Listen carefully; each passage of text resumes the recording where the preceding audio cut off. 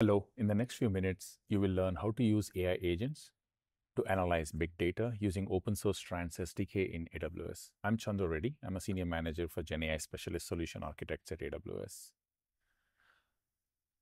So what we will do is we will build an AI agent to explore big data, and we will also have the AI agent generate business ideas and run natural language queries against the big data. So the tech stack that we are going to use in AWS is we'll use Strands agents and tools, MCP servers, Amazon Bedrock, Anthropic Claude Sonnet model, AWS Glue, and Amazon Athena. Our goal is to allow users to generate research reports based on the data that is stored in Amazon S3. They know they have Parquet files in Amazon S3, but they need to generate research reports. So how do they do that? They will build an AI agent that is going to use AWS Glue to crawl the data, catalog the data, and create essentially the metadata for this data. And then it's going to use Amazon Athena to query this big data, and then use a large language model to respond back and generate research reports. The data that we're going to use is New York City taxi and limousine commission trip record data. Once you download the data and upload to S3, this is how the data would look like. These are all Parquet files. So the task ahead of us is that let's build an agent that will actually explore this data. So what is the file type? What's the count of file? What's the size of all the files? We'll ask the AI agent to identify 5 different industry verticals that will benefit with this data. And how do you monetize the data in those industries? And what are the limitations of the data? And then it will create a nice report for us to read. And of course, we will also look at what are the token costs to the large language models to generate all these 5 research reports. So essentially, it comes down to actually system prompt, and really 3 lines of code to generate these research reports. The system prompt is where we specify the agent, what skills does it have, what's the style and tone that it should generate the reports. And the prompt, essentially, we are saying, what's the task that it needs to accomplish? And this is where we are asking all these questions. What's the type of the file? How large are those files? Identify 5 businesses and generate the insights. Write SQL statements, and what are the shortcomings, and so on. And in the code, what we are doing is we are creating a Bedrock model and specifying Anthropic Claude 3.7 Sonnet to be used. We are specifying the temperature.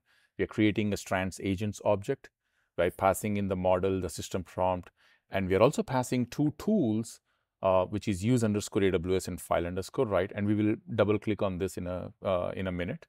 And once we create the object, we are passing the task to the agent and asking it to execute. And once the agent executes, let's look at what it has done, what's the data structure that it has identified, and the research reports that it has created. Let's head over to the notebook. This is the data structure that it has identified. As you can see here, the table name, the column names, the type of the columns, and the information in the columns. Again, remember, we did not write any piece of code to create data pipelines. The AI agent actually did it on behalf of us by talking to AWS Glue and creating this catalog and creating these data types. And then it used Amazon Athena to generate queries and execute the queries and create this research report based on the data that was there in the Parquet files. What you see here is that it was smart enough to figure out who is the target audience. And here, especially, we are looking at urban planning and smart city solutions. It figured out the target audience. And as an example, here, it's trying to identify critical congestion corridors. For that, it wrote a SQL query, and it found out that location 132, as an example, appears in 9 of the 15 most congested high volume routes. It continues to do its analysis, wrote a few more SQL queries, extracts the results, and then passes on the results to the large language model and asks it to create the rest of the report. So now let's head back to our presentation. Let's look at obviously it created nice reports, 5 such reports, but there must be a cost associated for the agent to think and execute these tasks. So the cost translates in terms of input tokens to the large language model, as you can see here. The cost for those tokens obviously is a function of which region are you using, which large language model are you using. Always refer to the AWS website for the latest pricing. But based on today's cost for 3.7 Sonnet, it's $3 per million tokens multiplied by the input tokens gives you this much cost.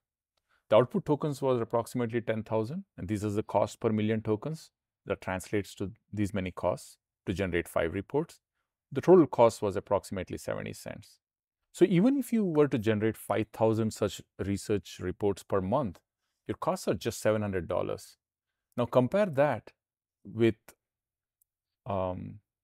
human costs that would be needed to generate 5,000 such reports. That would be far more than this. And also the time it takes to create 5,000 research reports would be far more than what you are seeing here. For 5 reports, it's less than 3 minutes. So that's the benefit of using AI agents to even analyze big data in Amazon S3. So the key benefits that we saw here was that anybody from analyst to CEO can create or research reports or explore data in a completely self-service manner.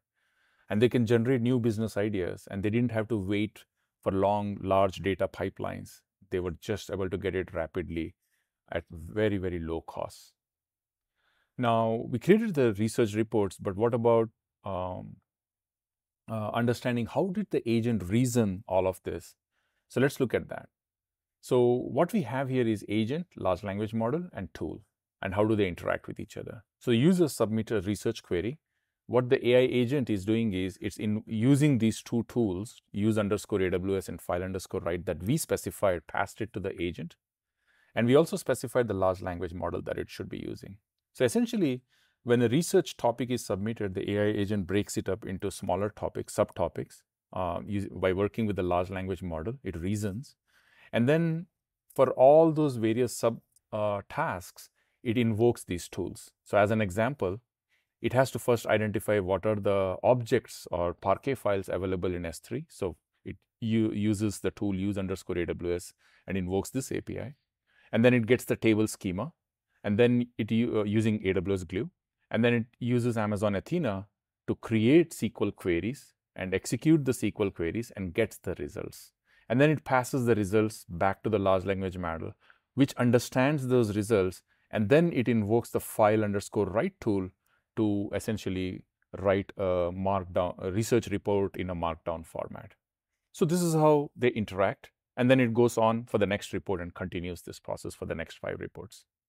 So that, in a nutshell, is how the AI agent works with the large language models and the tools to get the job done. Let's pick another example of asking natural language questions.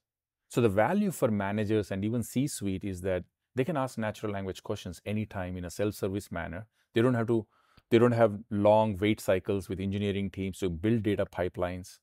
And they can create research reports or responses in minutes instead of days. And more importantly, they can perform what-if analysis to changing market conditions and competitive landscape. So let's look at an example of how to accomplish this.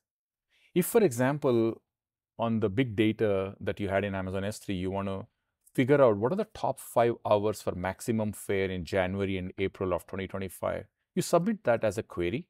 You create a Bedrock model and you're specifying to use Claude 3.7 Sonnet. And then here, in this case, we are using an MCP server to list all the tools that it has. And then we are passing those tools to our agent here, final tools. We specified the model, which is Claude 3.7 Sonnet, and the system prompt. And then we pass the actual query into the agent and executed it. And we are also passing a Python REPL tool here. What it does is it will actually write Python code to generate nice bar charts and executes it. So essentially what it is all doing is that it's not only using AWS Glue to understand the metadata and Amazon Athena to generate SQL queries and execute the SQL queries, but it also then generates these nice bar charts completely automated. So what we have done here is that we took this raw data from Parquet files and converted that into nice insights. To summarize, the AI agents, when you use them to analyze big data, you get rapid insights in minutes in a self-service manner. You can generate new ideas. and to monetize the big data. And it really makes it easy to consume the AWS analytics services just using natural language queries. I hope this was helpful. Thank you so much for watching the video.